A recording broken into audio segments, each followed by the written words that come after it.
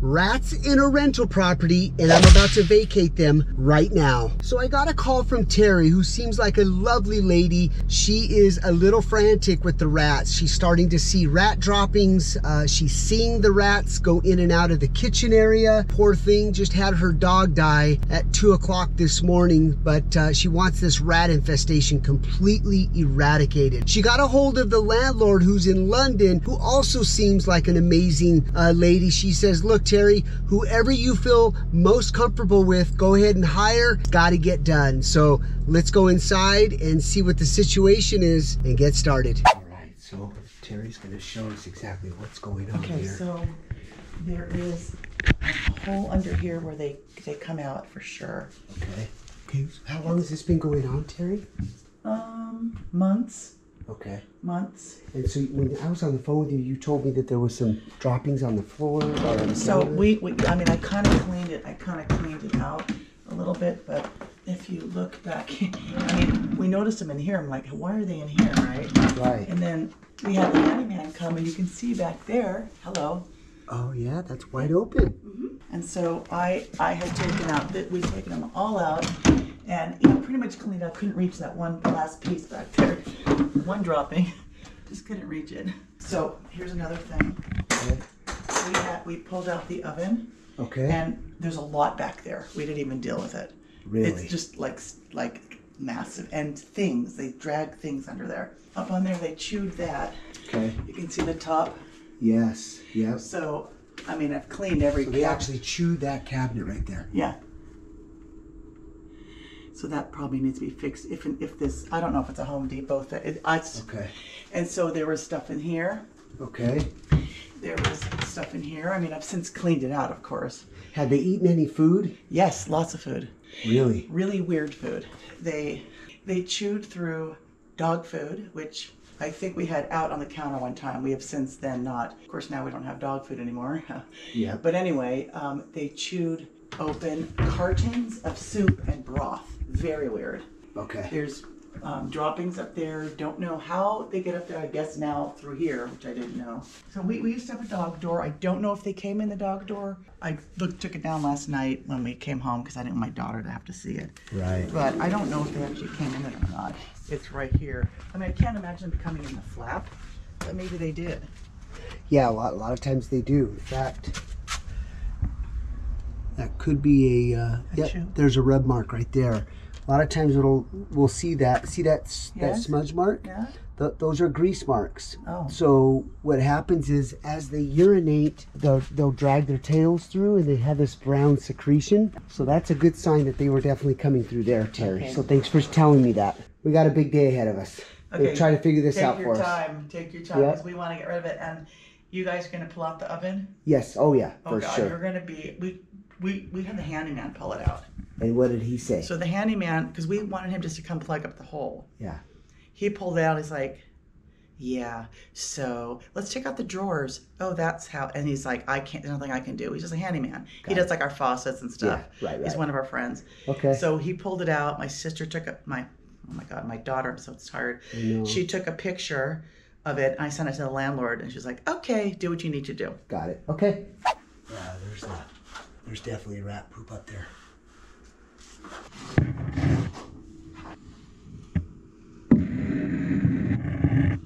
All right, guys, so a lot going on there with that kitchen cabinet back wall completely wide open. I'm going to explore that. But first, I want to pull the oven out and see what we have behind there. She said be ready. So we're going to get our Tyvek suits on. Team's just showing up right now. We're going to get that started right now. All right, we're going to go ahead and pull this oven back here.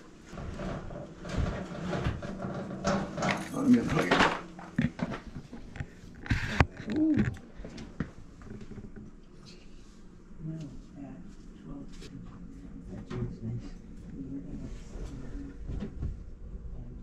All right, so we have our ferret camera inside this wall cavity here, and you can see there's a lot of debris right there. There's an actual 2-inch pipe as well, so we're going to explore that a little bit. Yeah, a lot of activity there. Look at that. Look at that rat. Droppings. There's paper. They've dragged some paper back there. Maybe pull that paper back, Thompson. Right there. Right there. That looks like a pretty big hole right there. Okay, so we're gonna have to explore this right here. So there's the roof there. We're gonna have to go up this first section here and then head up to that top section. The kitchen is way over there. Oh. All right, so here's the kitchen, guys. Here's the 2 units. Here's the unit next door, and here's Terry's unit. You can see all the vents here.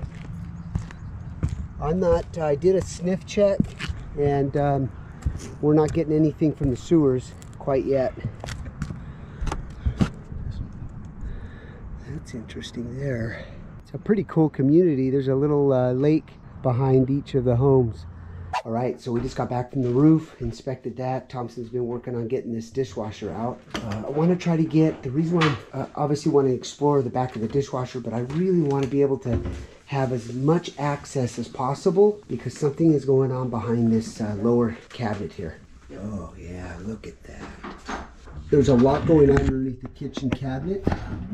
So Terry, what we're going to have to do is, even though we have access, well, we're going to have to open up the bottom of the sink. Oh, we're going to have to take all that out. Okay. Because the reason why is because there's a lot of droppings. Yeah. There. Cabinet screws. That was a. Let's see. That's a 3-inch gym cap right there. So that's what they covered there. Originally, Terry got the handyman out here and they put a drywall, which is great. That's what you want to do.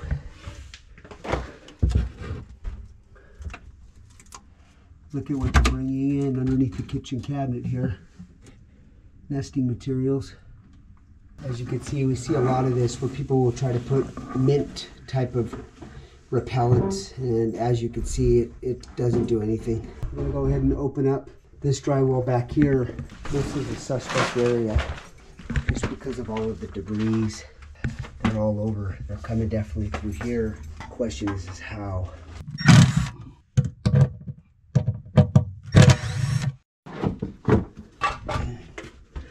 So there's a 2x1.5 vent right there. That should go up to the roof. So let me see here. All right, so one went up to the roof. I'm gonna go ahead and tap on these vents to make sure that they terminate all the way up to the roof. So I'm gonna knock down, and then he's gonna tap and verify. I hear him now.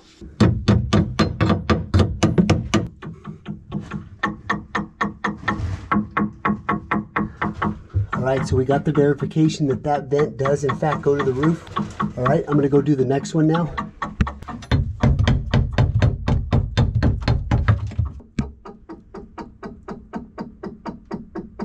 All right, I'm gonna go up there and talk to him. Okay. All right, guys. Hey, Juan. I was trying to call you. Okay, what's up?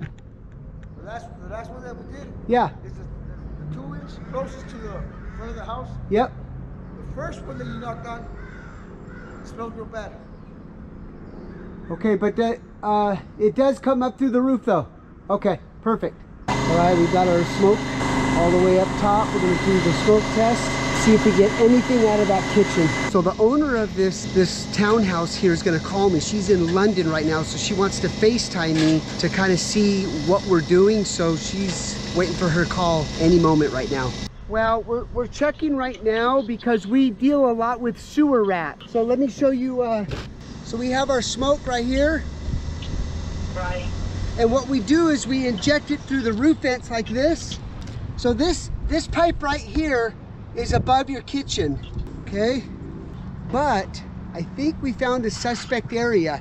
So a lot of times they'll be walking here and then into here because we're, again, right above the kitchen. So I'm gonna explore this area a little bit more. Yeah, you're not gonna get a halfway job, or I won't do the job at all. I'd rather come in here and put my whole heart and soul into it, make sure that we get this taken care of for you once and for all. I appreciate that, thank you. It sounds like Terry found the right person for the job. I really appreciate that. Thank you so much. And I'll keep you posted with all our videos and photos, okay? Okay, great. All right. All right. Well, have to get out to the sun. You're going to bake up there. Yes, it's beautiful place though. I love working here. Okay, I just met the owner. We did a FaceTime. She's in the UK. Sweet, sweet lady. She was fully understanding of the situation with the type of damages that rats can cause. So she's definitely a good landlord for sure. Very proactive and caring landlord. So that's always refreshing because landlords sometimes are slumlords. See the secretion marks up here, climbing up here, and then onto the countertops. So these are really good visuals, guys. So as you're doing your inspection and you see this right here, this is a good indication that they're coming up and over, coming around, dropping down by the oven, and then behind the cabinets. It's amazing how they smell the food, and they will work their way in to try to get to it. They'll bring all the plastics there to chew. You can see this right there. They've been chewing that. Anything plastic. They even brought the dog bone back here. More plastic. So there's definitely a colony for sure. You can hear all the droppings coming through that hose. All right, so we got all of this sanitized and cleaned and vacuumed. All right, that's completely sanitized and cleaned. Removed all the debris. I'm gonna go ahead and set a rat trap back there. We're gonna go ahead and perform some exclusion work right in this area here to block this. That's just wide open there, just as a preventative. So what we're gonna do now that door's gone and we're gonna close all the entry points, I'm gonna set some traps up. You may hear them snap. We'll come out. We'll do, we'll just have to monitor for the next few days. Thank you. It's gonna be Because interesting. I'm not, I don't do dead rats, Yeah. I don't actually do live rats, but I So when it comes to kitchen and rats, the biggest thing is to make sure that all food source is completely eradicated from the kitchen. Everything bagged, everything covered and contained, dog food. All of those things make a huge impact when it comes to rats in a kitchen. So without the food source, there's nothing that's going to attract them. So it's really important, especially during the trapping process. That's when trapping becomes very, very effective, is when the food source is completely gone. So Terry's done a great job by doing that. Unfortunately, no longer a pet or a dog, so there's not going to be any dog food. So over the next few days, I'm going to be placing some traps in these areas. Hopefully we can get a couple and decolonize, but I think all of our exclusion work today is going to really prevent them from coming in. All right, so there's our rat trap. This is behind the oven, and then we wire meshed, foamed and wire meshed, you guys. So that's all excluded. There's no more entry points behind that area here. We'll wait and see what happens here on this trap. All right, we're applying our urine destroyer decontamination, doing a thorough wipe down. There's a link in our bio, guys, if you want to get some of this resolver urine destroyer. Come out here, I'll show you the twin trap. So we have our very own enzyme. That's my twin brother and I. Oh, very nice. Okay, so they get dunked into this enzyme. So the odor and all of that. Yummy. All right, so here's our twin trap. We're gonna set it right here, guys, because this is where the doggy door was. So the rats are used to going in and out of this area. So there's the counter right there. So each rat that we catch, it'll display. So I'll preset it and get it ready on 0, Terry. It'll catch up to 9, but it'll keep rotating. Keep going. Yep. All right, we're getting our solution in there. All right, guys, covered that up as well. All right, so after conducting the smoke test, we didn't get any breaches in the sewer system. So the 2 entry points were over here on this rooftop where that hole was, and the biggest one was that doggy door. All right, guys, it's been a long day here. Got a lot accomplished today. So we're gonna be in communication with Terry to see how the traps are doing. She's gonna be freaked out if one gets trapped in the house. We're gonna have to be dispatched right away to come out and get it. Hopefully they hit the twin trap first and we can just kind of wait a week or so. So awesome. All right, guys, it's been about 2 days now. We're gonna go in. Terry says that we've got one rat in the trap in the back, so we're gonna go check that out right now. Let's go see Terry. The good thing is that she said nothing in the traps inside, which is a really, really good sign. So let's go to the back and go check out the twin trap. trap. Good morning, Terry. How we looking? Okay, so the counter went up to 2, so that means that there's one At least in we there. got one. Okay, but nothing in the house, huh? No. Good Hopefully it recorded it. Oh, that's right. Look, guys, so we put up the trail cam. Actually had a very hard time doing it. So Terry said she had a grandson that was in videography, and he set it up for her. So I'm going to give him the credit on this one.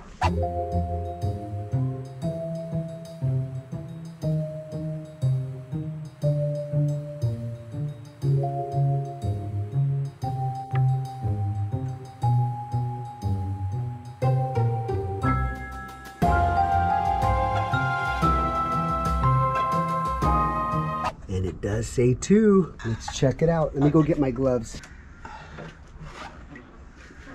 All right, you can see that our solution here, can't see it, so I'm going to use the grabbers here, see what we can do to pull it out.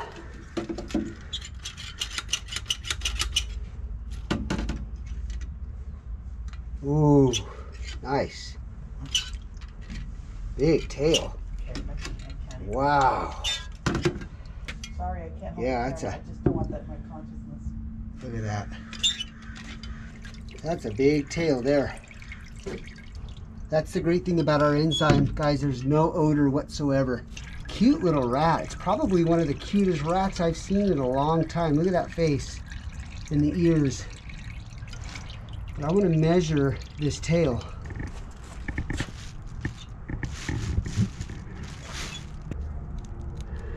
Yeah, it's about a 9-inch tail. 9-inch tail. For that size, that's pretty big. No activity there either. So today we're going to go ahead and finish up the patchwork here and put our acrylic for the waterproofing. Probably going to use our pure black foam all the way underneath as well. That's what we like doing for kitchen sinks. Super happy that there's nothing in the house, and super happy that we're starting to get some rats from the twin trap. So I'm going to end up leaving this here for another week or so and see if we can help sort of decolonize around Terry's condo here. So super excited. That was a nice tail on that rat that I just caught. Amazing, amazing. So I think what's happening, guys, these decks, the rats have plenty of water here. And for food source, they can come onto these decks, especially if you have pets and things of that sort. So this water here in these decks is a perfect opportunity for rats. All right, guys, so what we've been doing with our spray foam is rats hate Tabasco. So a little secret hack here is you create a little spray with Tabasco and water, mix it up really good, and then as you're applying your spray foam, you first want to do the spritz around the area that you're going to apply your foam. As you can see, we've already sprayed. You want to go ahead and really douse this foam with the Tabasco so it impregnates inside that foam. So if there's ever any rats, they're going to sniff it and they won't chew it. And it also really helps that foam to cure very, very hard on that little light spray. Hey Jim. Yeah. What if it's a Mexican rat? Well, we'll see. If the foam gets chewed up, we know it's the Mexican rats. That's a good one, Thompson. All right, so we've got brand new wood underneath there. Now we're going to set our acrylic on top of that so it's watertight, waterproof. All right, so we've installed the acrylic. Now we're just doing the caulking application around the perimeter. All right, guys, so I rebaited the twin trap, got the camera set up, and I told Terry we'd leave this here for the next 2 to 4 days and see if we get any more action. All right, we're doing the final cleanup. Now you know the importance, you guys, to really open materials up. Get all that rat infestation, the droppings, the pheromones completely cleaned.